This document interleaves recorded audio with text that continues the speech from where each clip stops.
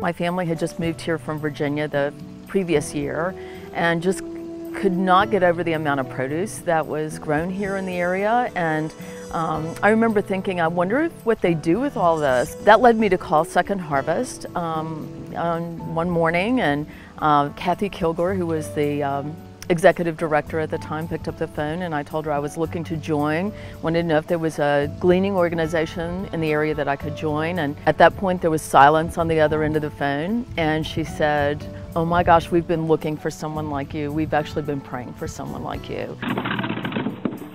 Over the next month, God opened so many doors and brought on a farmer, Gary Middleton, who saw an article in the paper and said, "I want to be a part of this." I thought, oh my gosh, here's a perfect fit for me. I've already been doing this. And so this is a Christ-centered organization that I could completely wrap my arms around. It's been very rewarding to watch the people that have become involved in this organization over the course of the years.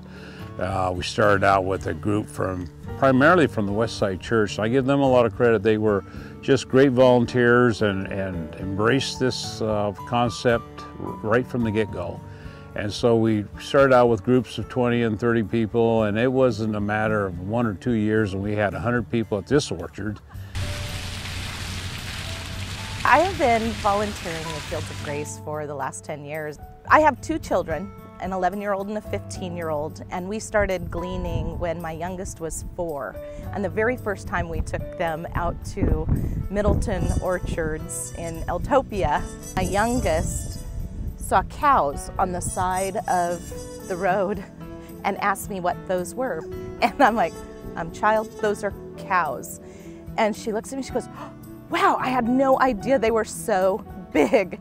And that's when I knew we needed to do more of this, and we needed to get out in nature and experience what God has provided for us. So.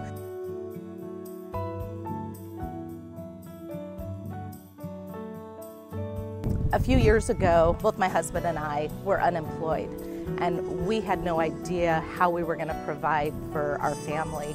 But we still went out, we gleaned, and we totally understood the impact that Fields of Grace has on the community.